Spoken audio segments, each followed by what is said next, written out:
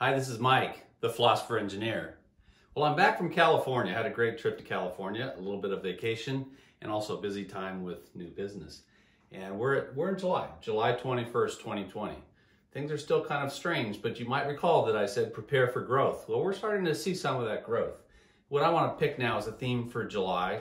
I'll try to get back to videos, but things are getting busier, and I'm happy to see that. And I'd like the focus to be exceptional. Now, I have a little story to share.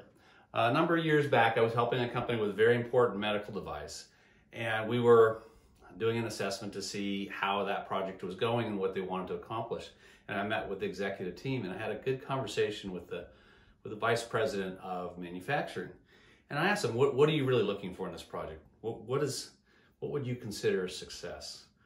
And he said, I just need the product to be reliable, usable, and manufacturable.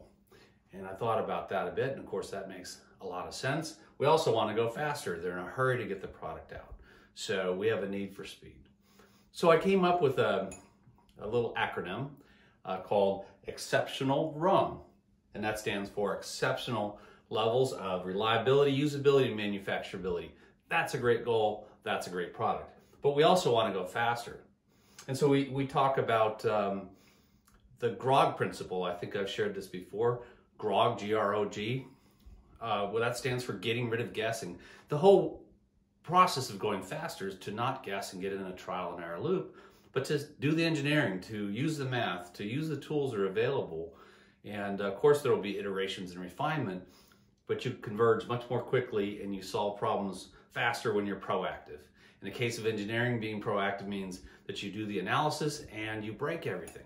You break everything physically, you break it virtually. You find all the weaknesses ahead of time. You don't wait for problems to find you, you find them first. And if you do that, you go faster. So it turns out that the path to have confidence in reliability and usability and manufacturability is the same path to go faster. Now, who wouldn't want to do that? Who would not want to go 50% faster and have a better product? That's how it should be, and it can be that way. So I have a question for you. If you were able to develop a product 50% faster, would that project be more expensive or less expensive? Even if you got some help. If you finish that project months earlier, you're going to save a lot of money.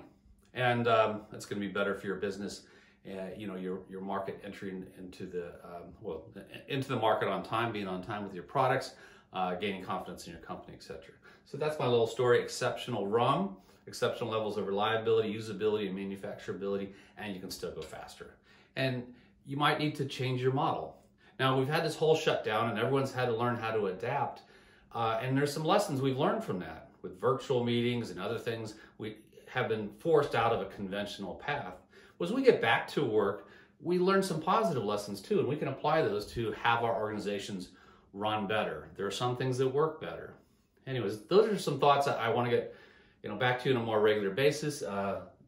Let's see some growth happen, and let's aim for exceptional and look at what it takes to really run an exceptional company and run projects in an exceptional way. Because great products make great profits, and that's what we're all after. All right, thank you very much. Talk to you again soon.